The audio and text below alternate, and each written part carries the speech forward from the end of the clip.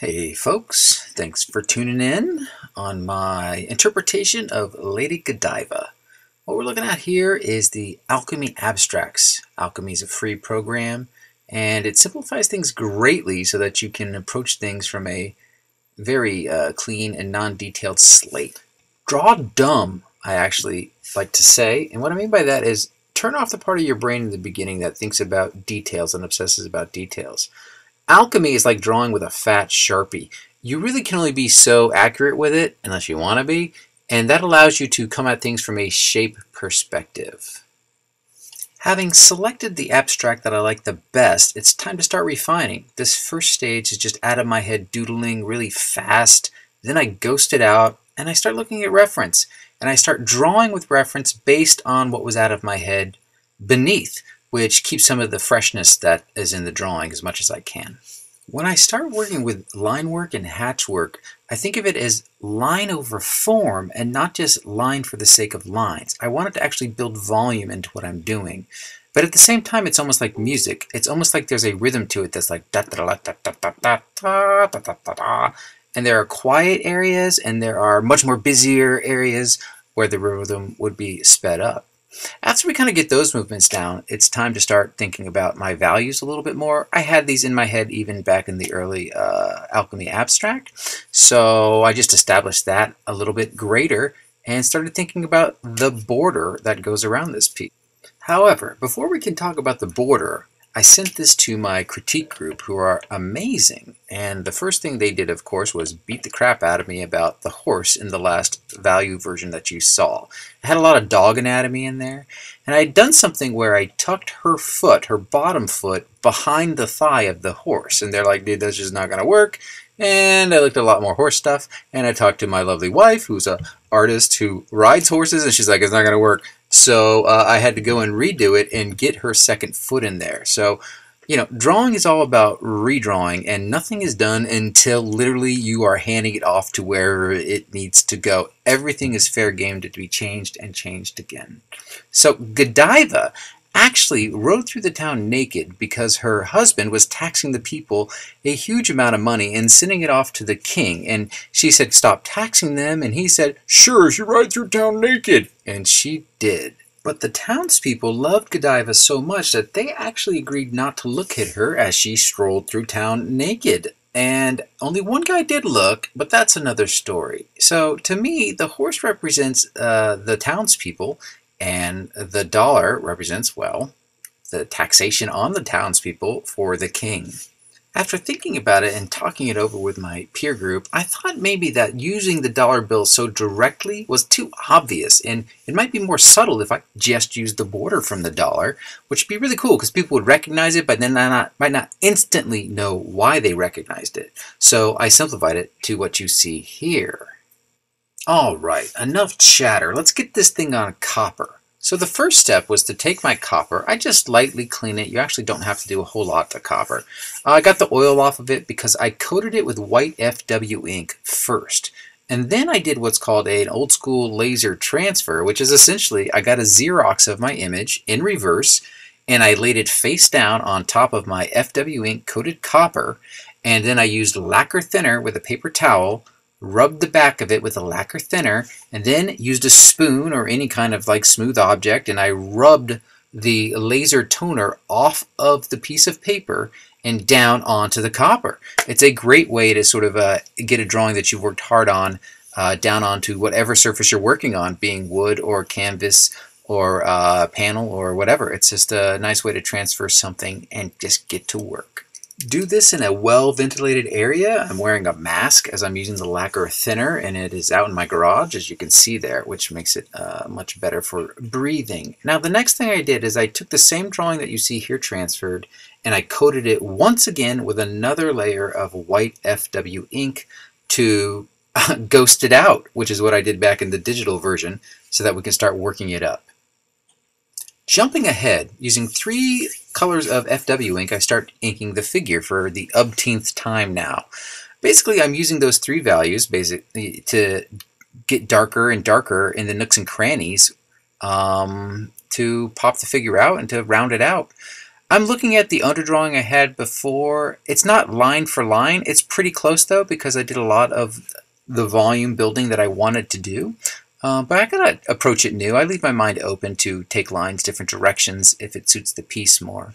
I wish I actually had recorded the horse inking, but I did that as a live stream, so I don't actually have a tape of that, which is why we're jumping on the figure. But you can see the ghosted out transfer drawing, which is that light gray on the leg there, and I'm just going over it with FW ink and pulling my pen directionally so that stuff starts pulling back and forth into space.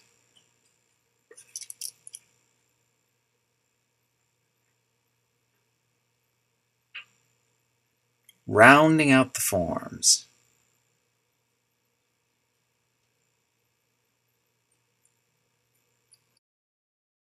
My impatience got the best of me, and after laying a middle value over the border, I couldn't help myself. I grabbed my templates and my sharp, pointy carbide scribe, and I started engraving the dollar elements. I guess I just wanted that bling factor very soon, which is funny because I wound up painting over some of this engraving later, which turns out fine. But sometimes you just gotta chase the muse wherever you can, my friends. And now it is time to establish the middle values on the horse. Because all the pin work is already there, I get to be, really aggressive with my mark making. But even notice I am dragging the brush directionally once again to build out those forms. The strokes aren't just, it's not just like I'm like, I gotta fill this in. I'm actually thinking about the direction. I'm sponging things out to add texture. I'm just having a good time with it at this stage. Making a mess, people. And making a mess continues. I pretty much slathered this piece with any middle value that I was going to need so that I could do what I'm doing here, which is to start inking the highlights with hatchwork. This is really no different than a tonal grayscale sketchbook that many of you have worked in before. I'm just doing it with value and color as opposed to just using a white chalk pencil, and I'm doing it on controlled underpinnings of value and line. Building out those forms. I keep saying that, but that's really what it is. I mean, you can see it. Now that's interesting. You see how suddenly I'm using blue, and that's again to round the form back. There's a cool light coming from the back side of her, and using the blue there is just going to add so much depth to her figure as opposed to using that same warm everywhere. But it's basically establish a middle value, go a step darker and a step lighter, and see where you're at and see what other value adjustments you need to make. We start working on the tail, getting it to pop out against the figure, tightening it up a little bit as we go. Here we start working on the horse. We mix up some custom horse highlight color. I've probably got 3 different little Dixie cups of fluid that I'm using here, and going about it the same thing we did with the dark line we are now doing with the light line. But the nice thing is, as you're using the dip pen, sometimes it'll get thinner, the paint will fade a little bit as it dries, and you can really build it up and build it up. The truth is that FW ink, FW acrylic ink, loves to stick to FW acrylic ink. The first time I used a dip pen, a metal nib pen on copper, I thought for sure it was going to scratch the paint off. Nope. FW ink is tough stuff, my friends. It will hold up to it, and you can build on top of it and build on top of it and build on top of it, which is exactly what I'm doing here. Now, again, I'm going in and finding those dark spots. Think of it like Thomas's English muffins, the buttery nooks and crannies. Like, that's what I'm looking for. I'm looking for those sweet little ding, ding, ding accent marks, like where I can find those spots to just hammer it and give it accents. Yeah, like a drum kit, I guess, is a good way to think about it. So that's where we're at with this stage. And look, I'm still going. Now we're working on the tail. I'm using a brush now because I'm filling in. I'm filling in a darker value that I can work in and out of if I want to. And now I'm going back to my dip pen so I can get a little bit more accurate with my lines. I use some cool gray on the tail, so it's not the same warm paint that was on, say, the front of the horse. Again, to push things back. And You can see above that I have my value study printed out so that I can look at it and see if I'm on track. But honestly, I'm working so fast and feverishly, I'm really barely looking at it unless there's an area that got so obscured that I can no longer see it. And if that's the case, sometimes I'll get in there a little bit deeper. So not a lot going on in this clip other than I'm laying in the middle value of her hair so that I can set it up to engrave on top of it. And what I mean by middle value, I don't necessarily mean I've gone to a 50% value. That's not the case. This is much lighter than a 50% value. I just mean that if I'm going to go, when I say a middle value, it can be dark as long as I can go a step darker and a step lighter. That's somewhere in the middle. When you don't have the right tool, sometimes you got to make it. Little sticky tape and some wet dry sandpaper onto a dentist tool, and suddenly I've got myself a sweet little device that I can now use to sand back through the copper. I've been so wanting to do this part of it this whole time, but I did have enough patience to wait. But here we go.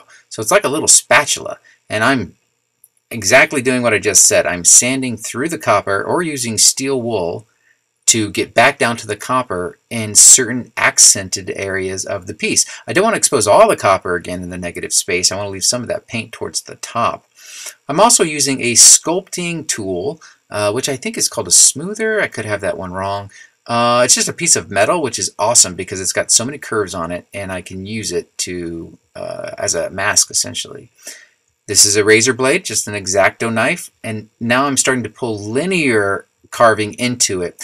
The X-Acto knife isn't as extreme as, say, a carbide scribe or a traditional graver, so it's a little bit more subtle, and I don't want to say a little bit more sketchy-like, but kind of. It's just not as aggressive. So I can do this sort of form wavy stuff through the paint or into the copper that's already been sanded, and I don't know, it's almost like a foggy sort of effect.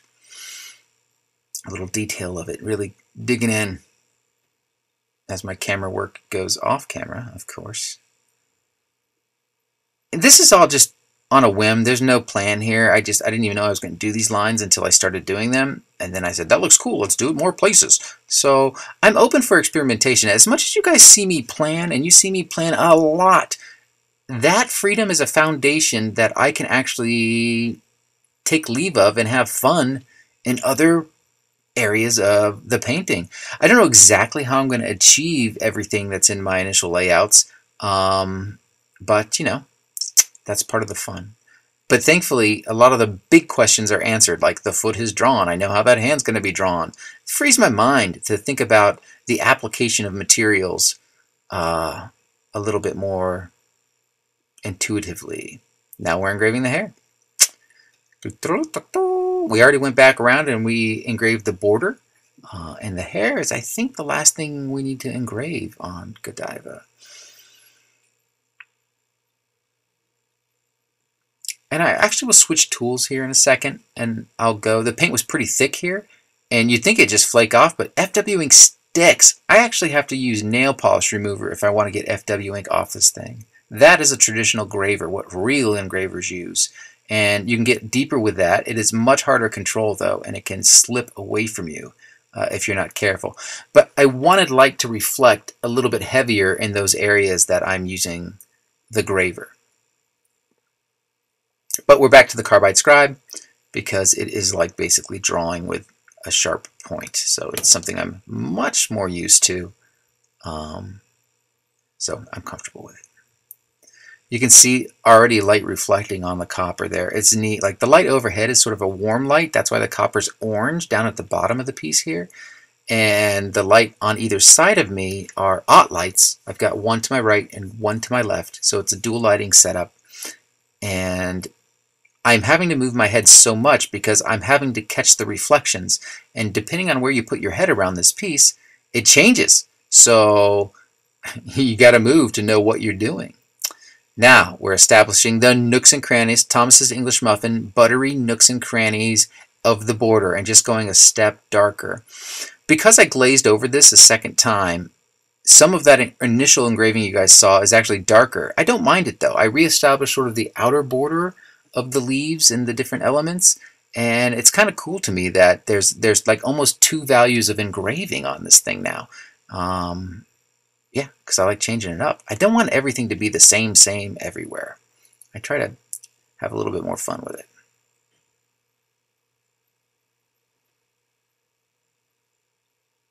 So you get a nice little shot of the hair there. Again, it changes. Every time I move this piece, you're going to see that the hair looks different from every angle, which is the intent of these. The intent of these paintings is to make something that you really can only experience in person. You're never going to get it any other way, even as a print. I can get some cool reflection in a print, but you walk by it and it's obviously going to be static value-wise. Okay, oil painting stage. This is me using Gamblin Fast Matte oil paint, and I just mixed up a dirty green and I started looking at the abstract nooks and crannies I already had there and accenting it because I needed to pop out her head and her shoulder a little bit more. Using a Q-tip swab there for a second to smooth it, and now moving that glaze, this oil painting glaze, over other parts of the figure. Again, pushing those values around. This is my final highlighting, so I've got some white oil paint on here, and I'm going in and just punching those final little highlights with oil paint. Slightly buttery, and now I'm spattering terp into my oil paint to create that texture you saw. We get a little signature, and that's it, my friends. We have gotten to the end of the Lady Godiva painting, and that's me just moving it around so you guys can check it out.